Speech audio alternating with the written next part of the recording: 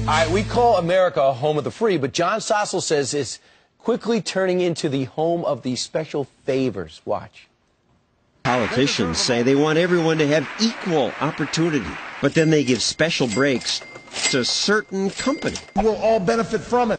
All benefit? No, all don't benefit. The privileged benefit, like members of Congress when it came to Obamacare. Is there any other large employer who gets the same treatment? The congressional provision only applies to Congress. Unions complain. But we'll be damned if we're going to lose our health insurance because of unintended consequences. So unions got a special break.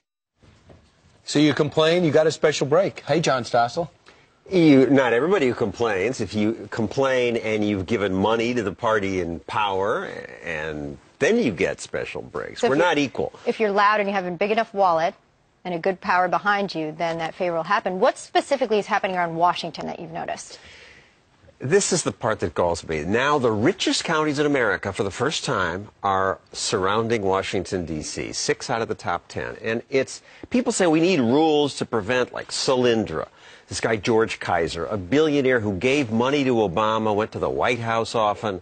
You know, it wasn't just green energy, it was a connected green energy. Well, we have to have a rule. Well, no rule can stop this. Once government is spending $3+ trillion, they're going to gather there and the connected will suck it up. But when they spend, we pay, right? Yeah, right. And in and around Washington, you said that it's getting built up. I mean, we were over in Alexandria, in and around there. That's where the investment is, where people are making the most money. That's where the private contractors are.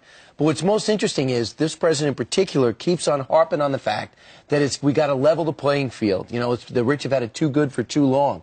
But in reality, they've taken a lot of that money and they have not leveled the playing field. They've picked favorites. I mean, suddenly Al Gore has $200 million. When he was vice president, he was selling cows for $6,000. Right. After he left off, is he so brilliant? No, it's connections. It's privilege. What about Hollywood? How do they factor I don't into mind this it. It's equation? true. You have Drew Barrymore. You have the Sheen family. Sure. But at least we volunteer to give the money.